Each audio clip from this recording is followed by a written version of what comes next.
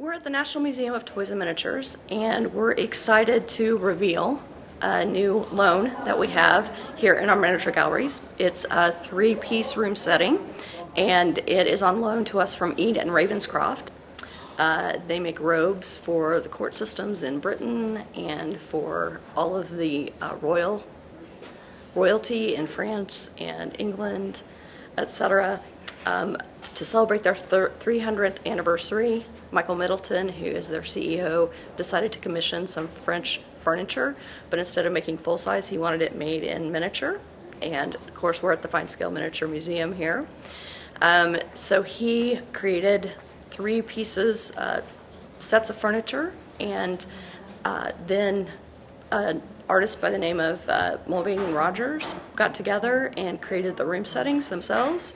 We have 2 Palace of Versailles room settings and 1 from the Palace of Fontainebleau.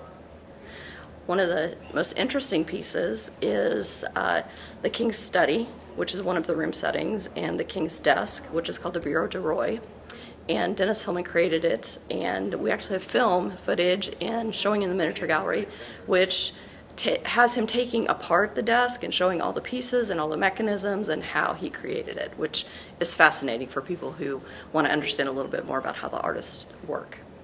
We have the largest collection of fine scale miniatures in the world, and we have one of the best toy collections in the United States. We have at last count, over 70,000 objects in our collection.